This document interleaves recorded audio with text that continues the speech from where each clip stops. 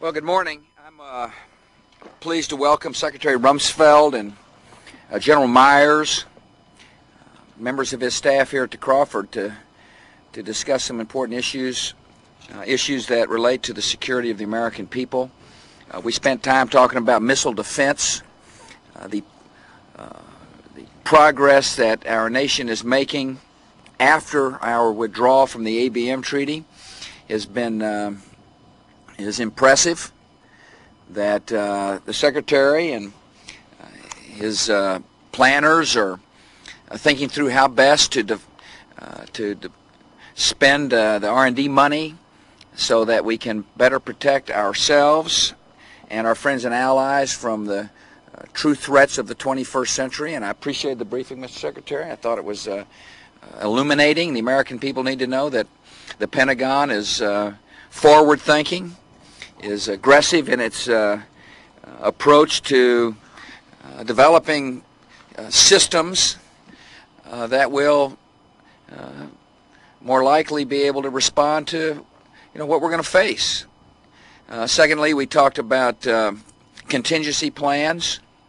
One of the jobs of the military is to constantly be thinking about how to respond to an issue should it arise, and I appreciate so very much the Secretary's thinking on that. And thirdly, we talked about transformation issues, how best to make the military conform to the threats we face, other than missile defense. I mean, what weapon systems, what strategy should be employed, how do we make our services more joint in nature? The Secretary rightly pointed out that in the past, the service chiefs would come with their particular wish list, but there wasn't much coordination as to whether or not a weapon system in the Navy would work jointly with the Army, for example. And Secretary Rumsfeld and his team have done a really good job of beginning to shape the philosophy, a new philosophy in the Pentagon. And it was right here in the Governor's house. We call this the Governor's house, by the way. It's where he first briefed me on transformation plans nearly a year ago, and he's back to bring me up to date on the progress that the Pentagon is making, and we're making good progress. The American people need to know that our Secretary of Defense is willing to think differently about how to structure our military, and is also willing to work with the Joint Staff, people in the Pentagon, to get them to think differently. And it's not an easy task, but he can be a stubborn guy, and but he's got a vision that is positive for the country. Mr. Secretary, would you like to say a few words, and we might answer a question? I want to learn how you answer questions. They tell me you're quite good at it. Well, thank you, Mr. President. We were here last year about this time and had an opportunity to discuss with you and get some guidance as to the period ahead. We've benefited from that, and we're back to give you a good report and to gain additional guidance for the period coming forward. We're, of course, working on the budget bill for the 2004 to 2009 period, even though the 2003 budget is still pending before the Congress. So we have to get that process going, and I felt that we had a very good chance today to discuss missile defense and the important programs that we have going forward for transformation. The cold hard fact is that the United States lives in a very different security environment today in this 21st century than we did prior to September 11th. We have the task in the Department of Defense of seeing that we're able to provide the kind of defense capabilities and deterrence that will enable our country to contribute to peace and stability and to protect the American people. And that means we've got to shift this department and see that we have the kinds of capabilities that fit for the challenges and the threats that exist in the 21st century. It's a big job, but we've got a good team of people, and we're working hard on it, and we thank you for your support. You're probably wondering why the Secretary is wearing a suit. Would you like to explain why you're wearing a suit? I don't have any sport clothes. He's going to Fort Hood to talk to our troops, to thank them for their service. And, Secretary, I appreciate. Yes. Sir, as you've studied today the military capabilities of the United States and looking ahead to future threats, one thing that has to factor in is the growing number of U.S. allies Russia, Germany, Bahrain, now Canada, who say that if you go to war with Saddam, you're going to go alone. Does the American military have the capability to prosecute this war alone? Well, if you're asking, are you asking about Iraq? That when the subject didn't come up in this meeting, but having said that, we take all threats seriously, and we will continue to consult with our friends and allies.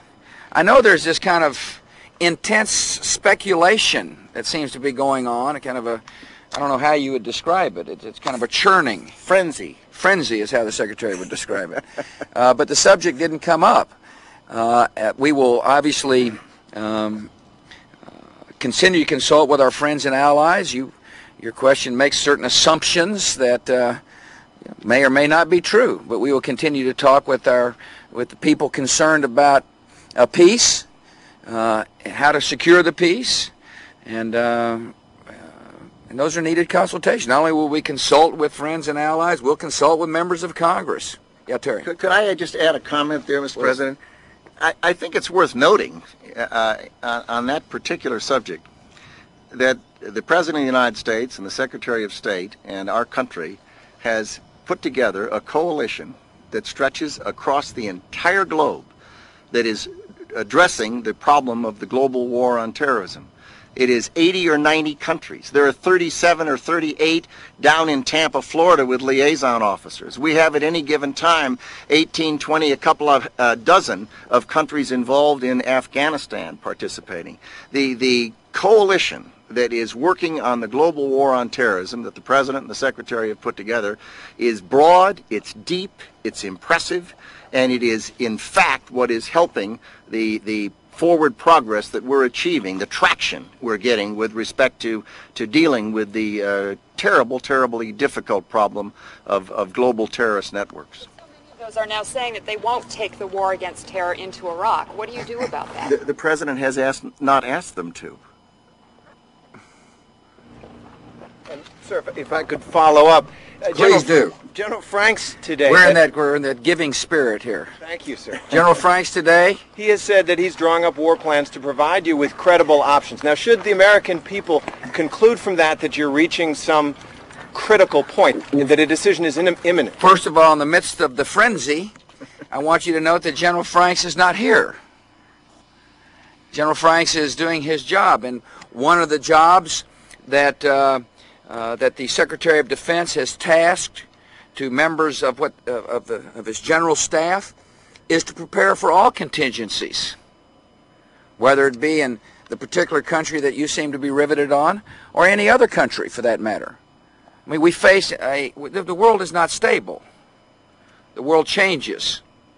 This terrorist network is global in nature, and they may strike anywhere. And therefore, we have got to be prepared to use our military and all the other assets at our disposal in a way to keep the peace. So General Franks is doing what the Secretary has asked. Would you like to comment on that? I would. As the President indicated, one of the things we discussed here today was the contingency planning guidance that he signed. I then meet with all of the combatant commanders for every area of responsibility across the globe. I do it on a regular basis. We go over all the conceivable contingencies that could occur. So General Franks, as well as every other combatant commander, I met, I think, within the last 30 days with at least 3 of them on various types of contingency plans in totally different parts of the world. That's my job. That's their job, is to see that we have the ability to protect the American people and deal effectively on behalf of our friends and our allies and our deployed forces. So it is their task to work with me and ultimately with the President as the chain of command goes from the Commander-in-Chief, the President of the United States, to me, to the combatant commanders. And they're doing exactly what I've asked them to do and what the President's asked me to do. Heidi Bloomberg. Now that you're out of the ABM treaty, could you talk a little bit about what type of testing you'd like to do on missile defense? What kind of testing we'll see soon? Sure, we're doing it all the time. We're testing a layered program which involves terminal phase, mid-course, as well as boost phase. It is a program that will become layered. It will start out as a test bed and then evolve over time. We've had some very good successes with both short-range missiles as well as longer-range missiles, intercepting them. And I feel very good about the program. General Ron Kadish is doing a superb job for the country. When do you expect there will be the kind of missile defense shield that you'd like to see? See, that's not knowable. And first of all, the word shield we don't use. The program that we're designing, I thought you said shield. Oh, you didn't, excuse me. The winds. You thought shield. Yeah, I thought shield. We think of it as a capability that would be broad and be able to deal with relatively limited numbers of ballistic missiles, and also shorter range, medium and shorter range missiles. And the shorter range defenses are more advanced. In terms of how long it would take, it's something that really is not knowable because you're in the research, development, and testing phase. And as that continues to succeed and to work out, we then will put things in place and they will evolve over a period of time. Yeah, I think the other thing that you should note is that the Secretary and his team are briefing our friends and allies about progress we're making. That's one of the things I said when we withdrew from the ABM treaty, that we would consult with our friends and allies, and we are. And I appreciate those consultations. I think it's very important for people to see what is possible as we make the world more secure through our research and development. Yeah. President Abu Nidal, can we have your reaction to reports of his death? Well, first of all, no terrorist can hide forever. Secondly, I found it interesting that they said he committed suicide with 4 bullet wounds to the head, and so I'm not exactly sure how he died. We just have to wait and make sure, in fact, he did die. But the point is that when the world puts their mind to fighting terror, we can rout out these terrorists.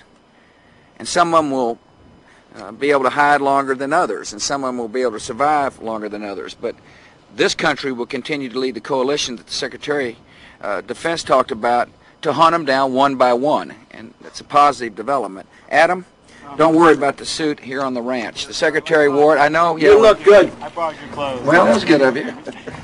Considering how much discussion has been going on recently about Saddam, do you feel a need to get out there and make a case for toppling him? And if so, do you feel a need to do it before Election Day? Well, Adam, what I need to do is to continue to, as we call it, consult with people who share our interest to make the world a safer place. And I will do so. The American people know my position, and that is that regime change is in the interests of the world. How we achieve that is a matter of a consultation and deliberation, which I do. I'm a deliberative person. I say in my speeches, which you fortunately don't have to cover, that I'm a patient man. And when I say I'm a patient man, I mean I'm a patient man. And that we will look at all options, and we will consider all technologies available to us, and diplomacy and intelligence. But one thing is for certain, is that this administration agrees that Saddam Hussein is a threat. And he will be, that's a part of our thinking, and it hadn't changed. Nothing he has done has convinced me. I'm confident the Secretary of Defense that he is the kind of fellow that is willing to forego weapons of mass destruction, is willing to be a peaceful neighbor, that is will honor the people, the Iraqi people of all stripes, values human life. I mean, it's just he hadn't convinced me, and nor has he convinced my administration. Listen, thank you all for coming out on a windy, hot day. Fine-looking boots, Martha. Thank you, sir. I expect to see you barrel riding here at the Crawford. Waiting for the invitation. Yes, good. Thank you all very much. See you tomorrow on the plane. Thank you. You bet. Thanks, Terry.